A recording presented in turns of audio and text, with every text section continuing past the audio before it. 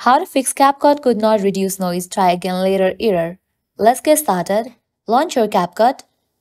Click on New Project and select any of the video. After you select the video, at the bottom you'll find different options. Click on the option of Edit. Scroll to the right, you'll find the option of Reduce Noise. In the case you cannot find this option over here, what you have to do is close this. Now open your App Store or Play Store.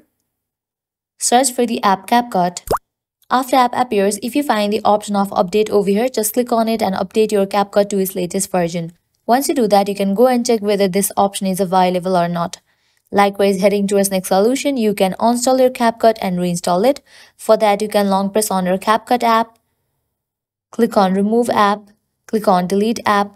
Once you delete your app, open your Play Store or App Store, search for the app and install it. Applying these process, your problem is definitely going to be fixed. So this is how you can fix Capcut could not reduce noise, try again later error.